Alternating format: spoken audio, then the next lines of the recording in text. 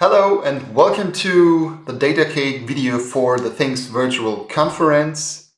I'm happy to be here and I'm happy to show you what the Datacake Cloud is and how you create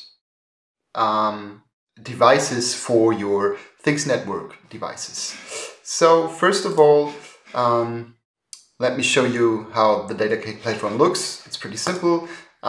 You log in using email and your password, and I've created this Things Network virtual conference demo workspace. There is multi-tenancy functionality, so you can create multiple workspaces. This is the demo workspace, and I have 3 devices here.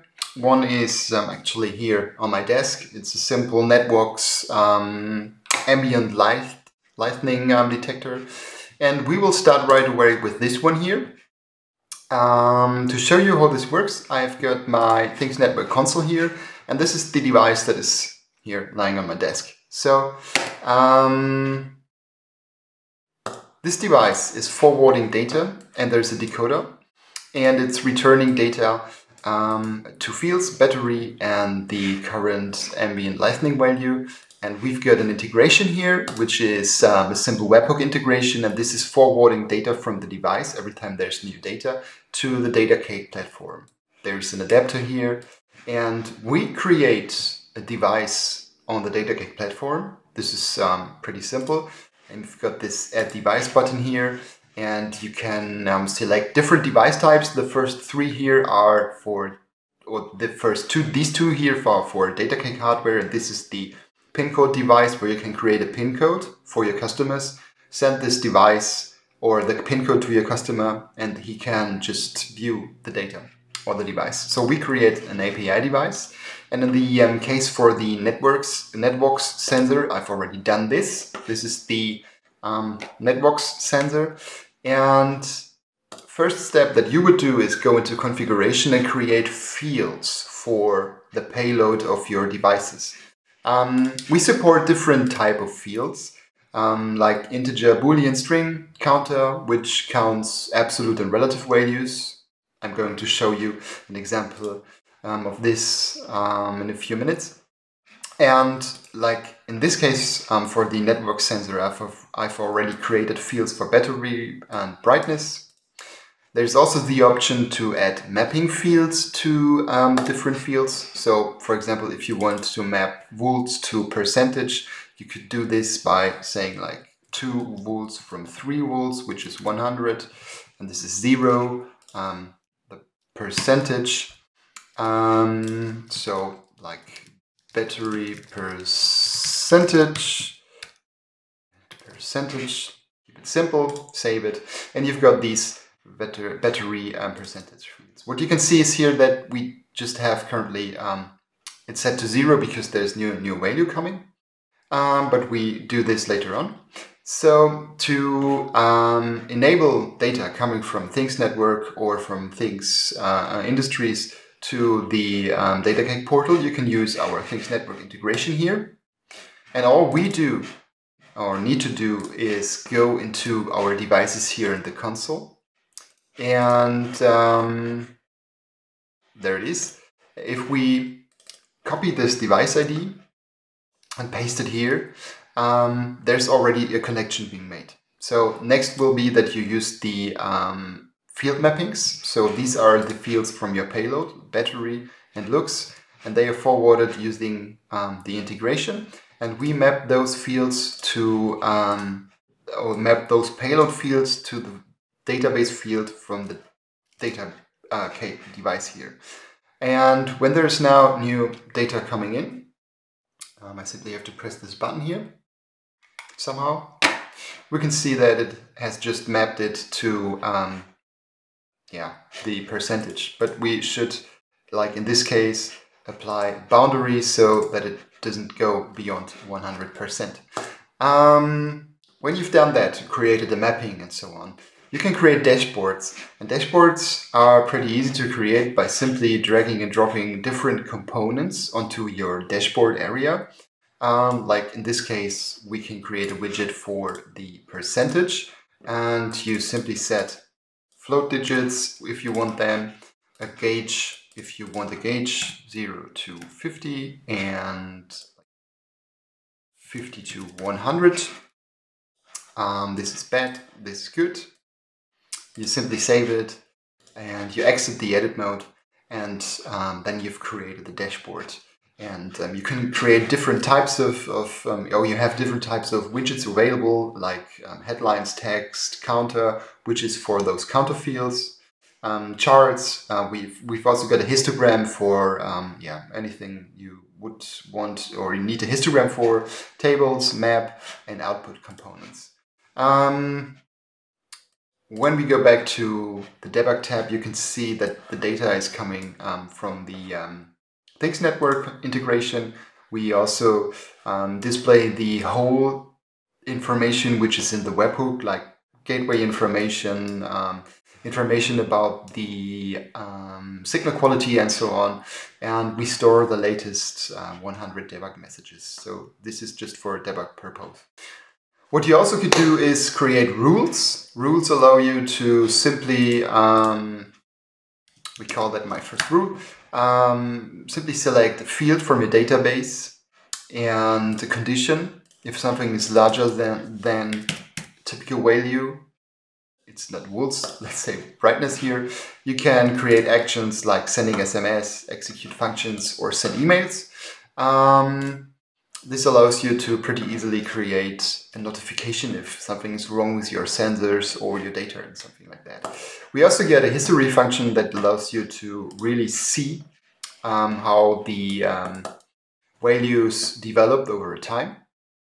And you can also export that to Excel, JSON, but we also have a REST API.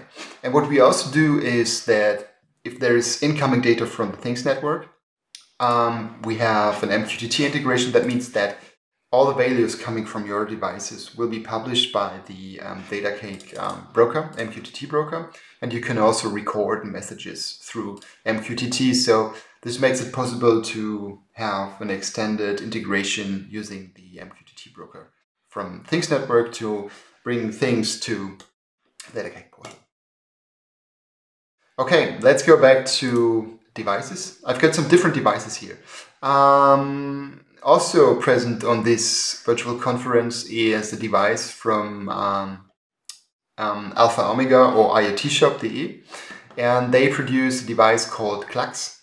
And Klux is an infrared head for your power meters, and it reads out the information that are stored in your power meters. So in this case, this is also using the Things Network integration, and we've created fields for all the parameters coming from that device, like watt hours, kilowatt hours, different pricing models for the costs, and we also used counters here. In this example, I wanted to show you how these counters function or work. We've got counters stored in absolute value and a relative value, and we can see the development of the consumption over a time. And you can set individual time frames, like this is the weekly consumption, this is the daily consumption, and in the history, for example, you could go and select some time ranges and see the consumption which the device delivers and the development over the time or that custom time period. Last but not least, there's a device from a company called Decent Labs, which is a device that is currently offline, but here it's the same workflow. You simply create those fields in the database, then you go into that Things Network configuration and you map the payload fields and the device ID to the payload fields from Datacake. And you simply, this is the debug information, and you simply can create dashboards and alerts and rules and so on simply by clicking without any need of programming. And this is mainly the benefit of the Datacake portal.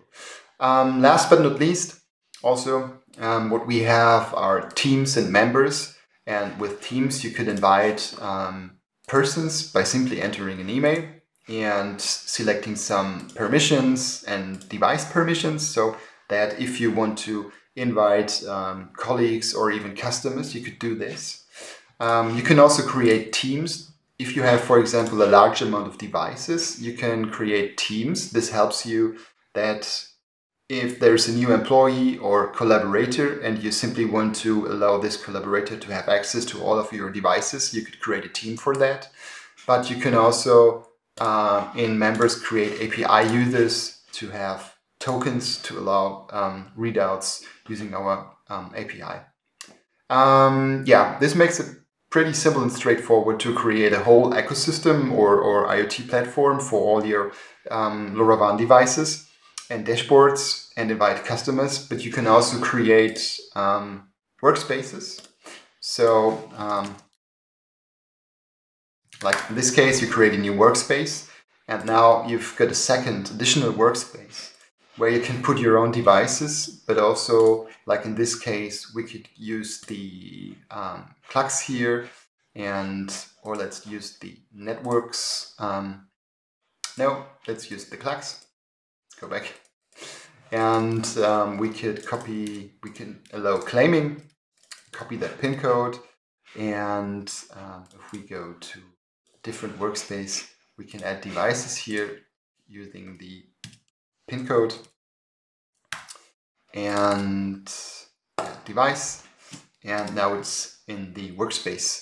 But for everyone now trying to copy this device ID and payload claim code, I have to apologize. There's no way for you to claim this device because you simply have to enable it. Yes. Well, that's the Datacake cloud. That's how it works. If you want to try that out, you're free to invite it. We support up to 5 devices for free, and you can try that out. You can bring all your Things Network devices on Datacake and build dashboards, invite customers or collaborators, and create different things on it. And we would like to receive your feedback, and if there's any help needed, just leave us a message. So thanks for watching, stay tuned, and enjoy the Things virtual conference. Thank you very much.